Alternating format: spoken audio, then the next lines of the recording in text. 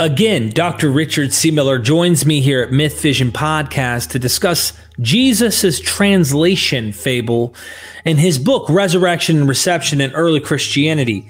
On page 35 specifically, there's a larger sub-theme category in which several figures, hundreds of years before Jesus, all the way down contemporaneous to Jesus, the Caesars, for example, and even post the time of Jesus, they were doing this in the Greek and Roman world. Christianity came out of the Greek and Roman world. Now, I know several apologists will pull the apologetic that these were staunch Jews to the point where they had nothing. They wanted to cut themselves off from a Hellenistic world, but we know that's not the case. We've gone into several reasons in different episodes.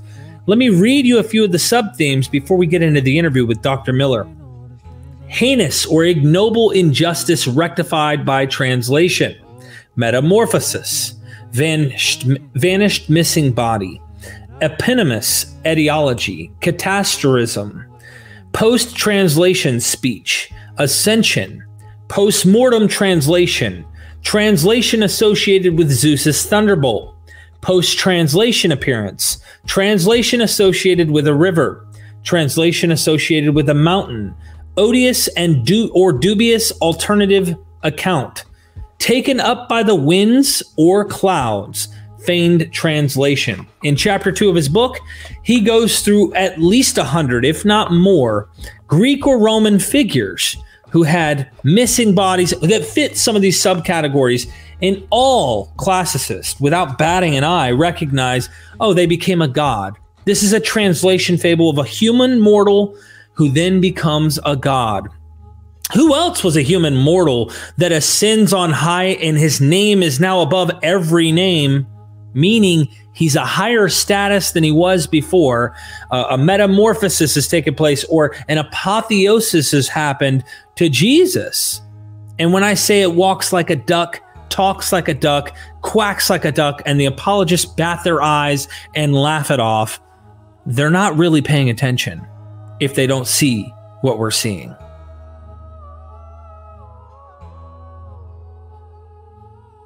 Dr. Miller, I gave the Romulus list at the end of our last episode, but there was even a better, I guess you'd say, signal list that even goes broader than the Romulus translation fable, which we do find parallels, very significant parallels to Jesus.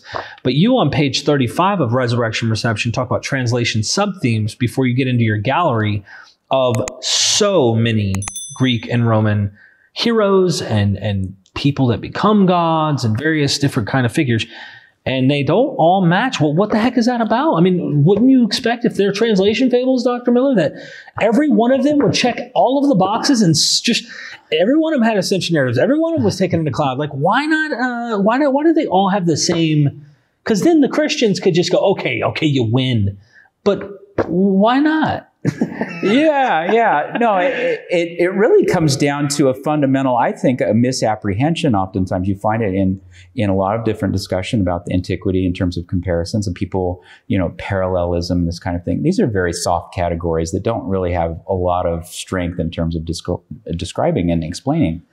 I want to go deeper than that. I want to get into the language, because at that point, the confidence rises considerably and starts to approach 100%, at least in terms of human cognition. And so this is a cognitive approach. How do people recognize a certain story as a certain kind of story? And so basically, I'll give you one quick, this is a story that comes out of ancient Buddhist teaching, actually. It's said that as Alexander was traveling out to the east to India, he met a Buddhist monk. And this is a pretty famous story. You can go look it up online. He met a Buddhist monk, and he was supposedly a philosopher, according to Alexander the Great, regarded him as a philosopher. And stopped and said, I want to hear some philosophy from this wise man, or something like this. And so pressed him. And so this Buddhist philosopher came up to him and he said, well, how did you get here, Alexander? And he said, well, I came by this chariot. He said, no, you didn't. He said, of course I did. You see it right here in front of me. And he said, well, where is its chariotness? And you could feel the pause in the text. He tried to describe what's there. And, well, it's got this and that. And the conclusion of it is basically that the chariotness is in the person's mind. There's nothing inherently or essentially chariot-like about this particular configuration of jumbled things that were put together with a wheel and this kind of construct. And so the same thing can go with, like they would say with a chair. You ask, where is its chairness? Well, it's a construct in our minds. There's nothing inherently chair about a chair. It's something that we carry around in our minds about this particular configuration of glue and wood and whatever's there. And so the same thing goes with anything in terms of cognition. Wittgenstein, the famous philosopher at Cambridge in prior generations, gave the famous analogy of the game. And basically in that he's trying to say, he's teaching a very important point here. He's saying, how do you define a game? What are the essential defining elements of a game? What is it that every game has in common? Tell me. And there really isn't any answer to that, because no matter what he's got you there, because no matter what you answer, oh, it's got players. Okay, well, he'll come up with an example where there aren't any. Oh, it's got winning. He'll come up with an example where no one wins. In every particular, no matter what you come up with in terms of what a game is, you end up with, there's a counterexample. And so basically, then how does the tradition of the game, when you're creating a new game, how do you know it's a game? What is its gameness? And so basically you have to rely on this cluster of variously recurring ideas that may or may not be present in every permutation of what a game is. But there's enough there to know, okay, that's a game. I know what a game is. We just got out a board, there's dice. I know what's going on here. I'm going to categorize this as a game. Okay, we don't have any problem with that in terms of mental cognition. In fact, that's kind of the genetic work of our natural environment anyway. That's how we're wired neurologically. When we see the species of something, when we see our own children, for instance, they're like us, but they're not precisely us. Right? And so we get this argument oftentimes when it comes to the New Testament where if Jesus doesn't match up on every single point all the way down the list, they throw out the comparison, or that there was a mimetic genetic relationship, which is a stronger kind of idea there. They throw it out kind of out of hand. I think that's not only foolish, but it's reckless and vandalizes the discussion in so many ways. And so there is no other way. You would not expect Jesus to line up precisely with each one of these, just like in the garden variety examples that I give in chapter 2. None of the Greek and Roman line up with each other precisely. No, each one has its own motifs and things and its own signals, but there are recurring themes that bubble up over and over again throughout them, but none of them have all of them. And so when we get to Jesus, he's got a cluster of 8 or 9 or whatever, but he doesn't have all 13. Well, 8 or 9 scoring very, very high on the list, because some of those only have 2 or 1, but were correctly interpreted. And we know this from the text, and interpreted by modern classicists correctly. Right. And so they're not confused about any of this, and neither should we be. And so, This gets into an interesting topic. I didn't know where this discussion would go, and that is the falsifiability of certain things. So people are approaching this going, they already are just going, nope, I'm not interested. Nope, I'm not granting it. And then I even had a discussion with a well-known Christian apologist named Michael Jones. He has a pretty large Christian apologist audience, like 300,000 subscribers.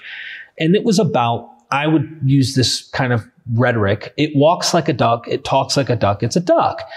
And him and the other Christian apologists I talked to just kind of like, they don't like that. They make fun of it that I make that statement. They're online, like, posts and stuff. And they think it's funny. I think it's funny that they make fun of it. I think it's funny because they know that that duck is quacking, and they know that it's walking, and they know what I'm saying. If it is the case, it's a problem for what they're trying to conclude. And it's more than a problem. It's the end of it. It's the end of it. So they go, a lot of them will go, it's not walking like a duck. And even when they tried to bend over backwards, one of them went, Okay, so what? So let's just say that is the case. Well, what did you expect God to do? Like, wouldn't he want to make himself known by working within the same fictive narrative of the rest of the world to reveal himself? And one of my buddies, Derek Bennett, your buddy too, was just kind of being humorous and said, like, no, God of the universe, all powerful, couldn't come up with something new. He had to use the same fictive framework the rest of the myths and legends were using. So one of my buddies who's kind of clever, Caleb Jackson, in his response was like, well, how do you falsify something like that? Like Dennis MacDonald's mimesis or your mimetic connections. Yeah. How can you falsify something like that? It seems almost like the subjective eye of the beholder can kind of just draw these parallels. And that's how they would consider them, just parallels. Yeah. Allison will show you can make a parallel almost out of anything. And therefore, it has no really bearing on the reality of the thing. You mentioned, no, we got something more than just parallel. Can you tell us a little bit more about that? Oh, yeah. So, well, first off, I think it's important to set up the framework. People talk about Hellenism. I don't really know your apologetic buddies. I'm completely out of that discussion at this point. Right. But to understand Hellenism, what was Hellenism? What are we talking about there? What did that mean? What was that?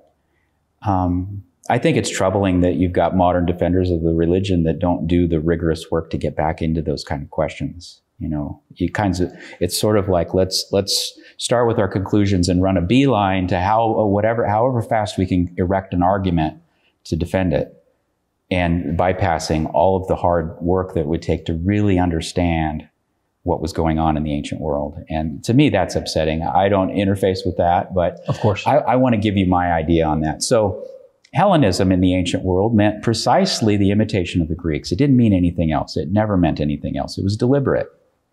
We wanted to be like the Greeks. That's what the ancients thought. You know, we want to be like the Greeks. And so let's imitate them. And they did it in every possible way, in dress, in literature, in art, in architecture, walls, in any number of ways. Yeah, in terms of how this was not just an influence, as it's often perceived and portrayed in specific writings in the field. This was a deliberate and intentional effort to become like the Greeks in terms of working with their cultural capital. You could not have savoir-faire, have cultural capital in the ancient world. The way that you expressed that or achieved it was by your expression of Greekness. And so this was deliberate. And so they would take these texts and use them as part of their, as how they, in terms of the ingredients in their recipes. Now, it was new recipes in the Hellenistic world, but it was using these older prior ingredients. And so how do you falsify that? I think it's a wrong-headed question. How do you falsify anything in terms of ancient language? If I were to give you the Greek lexicon, how do you falsify that any particular word in there meant this or that? Ploion meant boat. Well, how do we know that? With certainty. To what extent can we achieve certainty on that question? We can't teleport or time travel back into that world, so how do we know? Well, we look at many, many instances of the use of this word in relation to many other words that we're making a lot of assumptions about that are well established. I'm not questioning that. But the falsifiability of it, how do you prove that, how do you disprove, that ploion meant boat?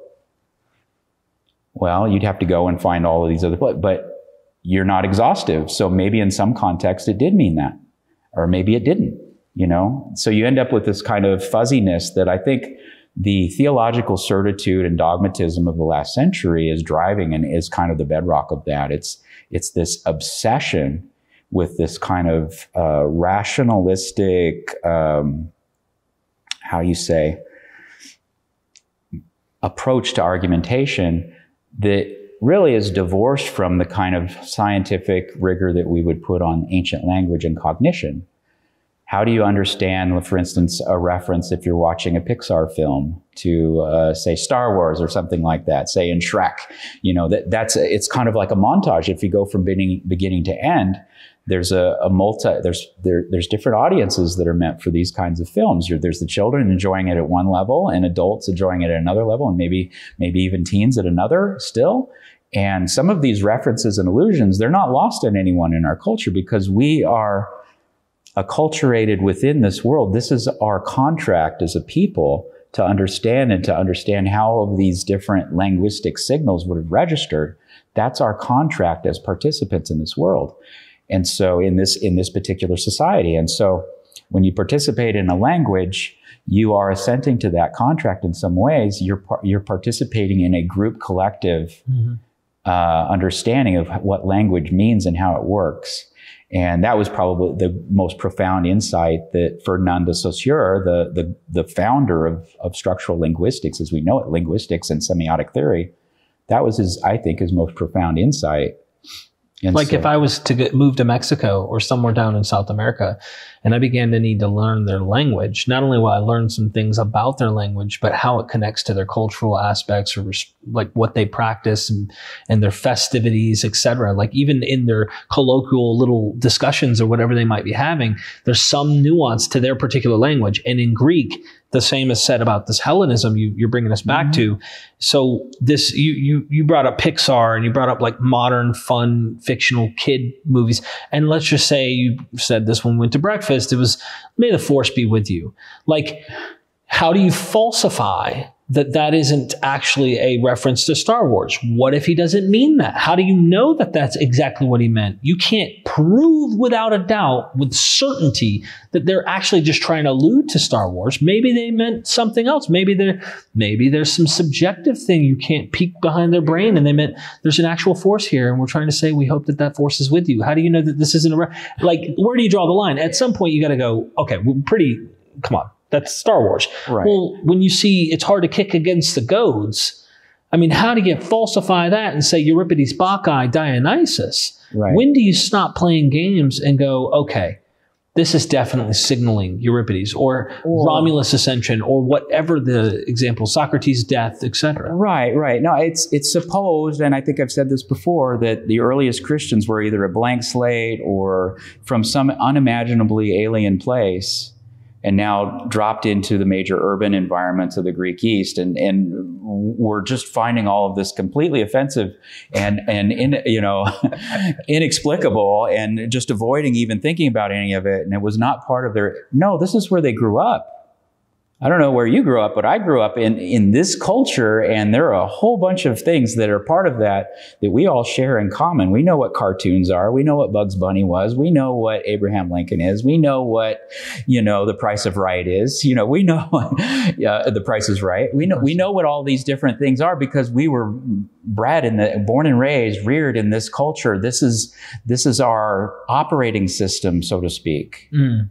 And so they couldn't get rid. That wasn't erased in fact, that operating system, the software of early Christianity was loaded onto that operating system and ran.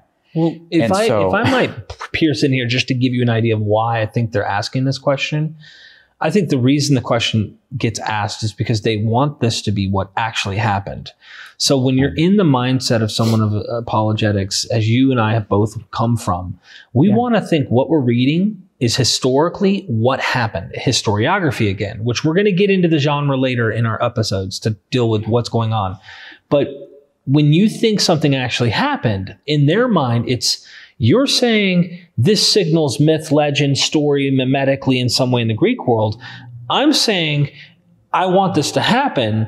And in their mind, they the ones that are trying to be sophisticated and really want to try and be as honest that I can see are going, okay, well, what if it is Greek mimetic? Well, even if we grant that, it wouldn't seem to say that this didn't happen too. So they want to have the mimetic signal and historical what happened both. They want to eat their cake and have it too, right? That idea. Okay.